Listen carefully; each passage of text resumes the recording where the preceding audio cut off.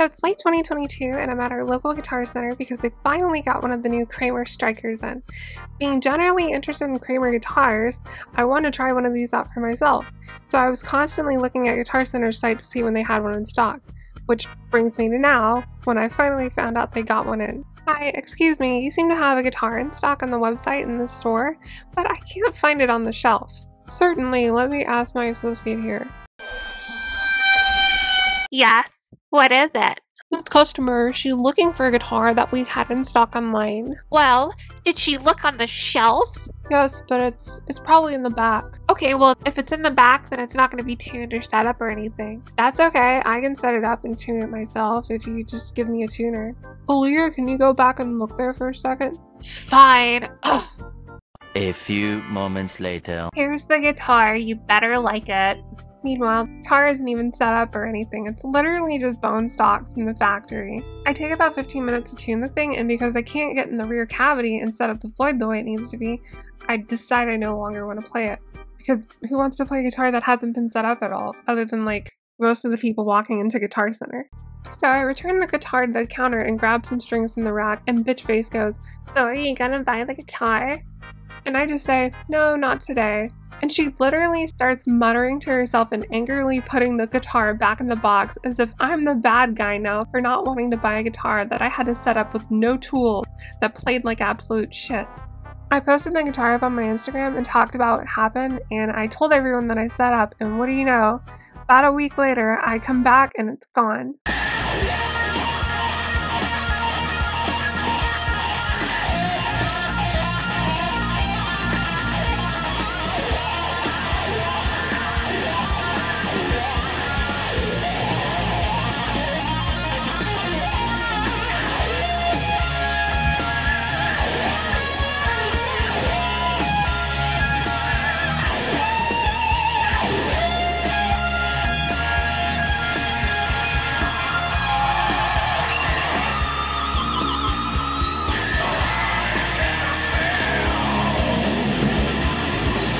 So this is the new Kramer Striker. I'd actually written off this guitar for a long time after that incident at Guitar Center, and I had told several people that I didn't recommend this guitar. But I figured this guitar deserves a fairer shake than that, especially because it's not the guitar's fault that the person at Guitar Center was a total jerk.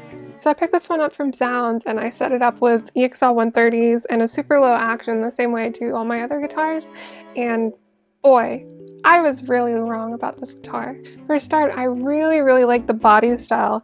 It just has this little concave part of it to the upper part of the body that, I don't know, like I really like this proportion. For whatever reason, I also really like the flat tops more than the arch tops. My one big complaint with the aesthetic of this guitar is actually the headstock. I'm not sure why it got its own beak headstock.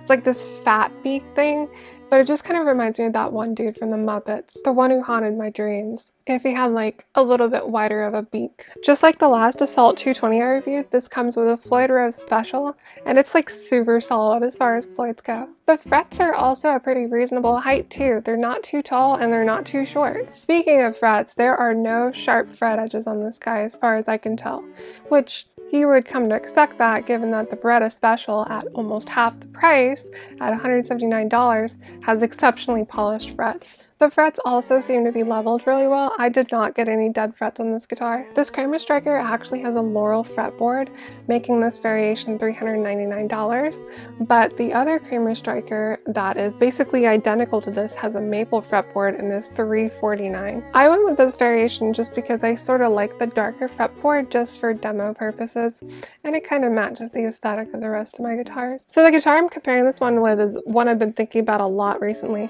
the Jackson DKA JS32 Dinky arch top.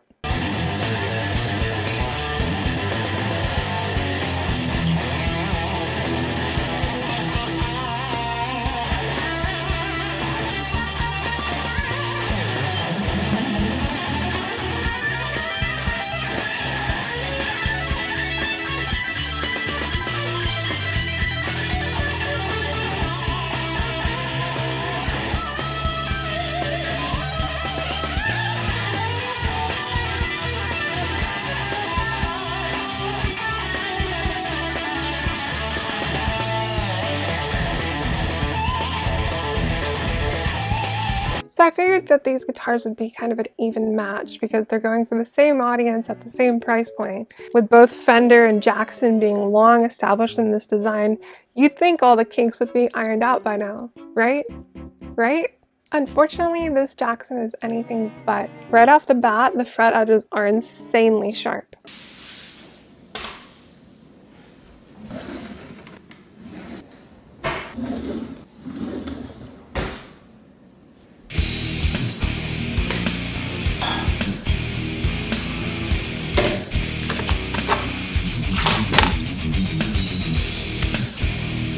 The fret edges on this guitar are literally as sharp as that $99 Glare guitar I reviewed last year, which they then later went on to overdub the audio on my demo, and then they started using that video as like an ad for pre-rolls before videos, and I get people coming to me nonstop who are like, why did they do this? And I'm just like, I don't fucking know.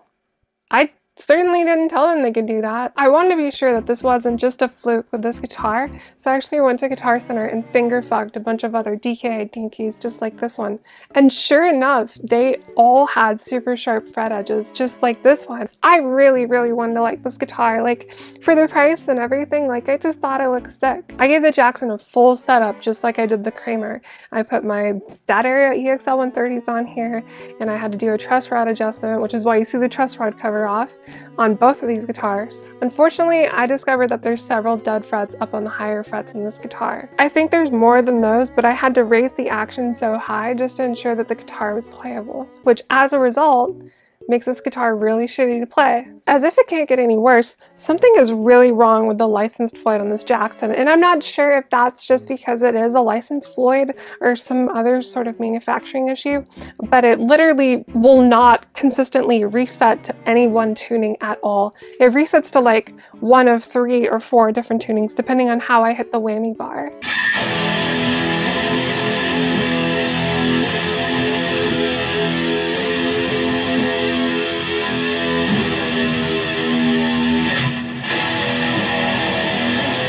It's almost like a worn knife edge issue, but it's literally a brand new guitar, so that shouldn't be the case.